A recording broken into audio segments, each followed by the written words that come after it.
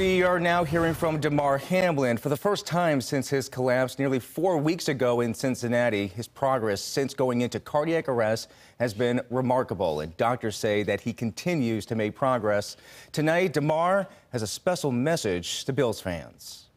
I can't tell you how appreciative I am of all the love, all the support, and everything that's just been coming in my way.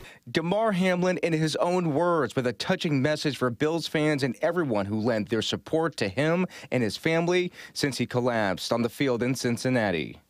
What happened to me on Monday Night Football, I feel is a direct example of God using me as a vessel to share my passion and my love directly from my heart.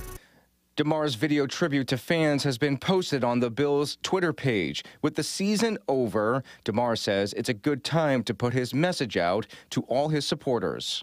I think it was important for me to wait and speak publicly at the right time, as it was just a lot to process within my own self, mentally, physically, even spiritually.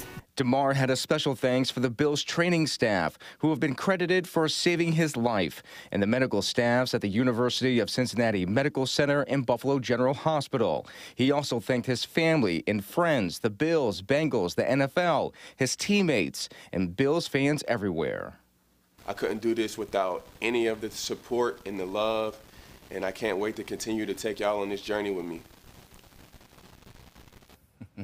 Damar also thanked everyone who has donated or will donate to his Chasing M's Foundation, which has surpassed now $9 million. He says he doesn't have the words to express his gratitude.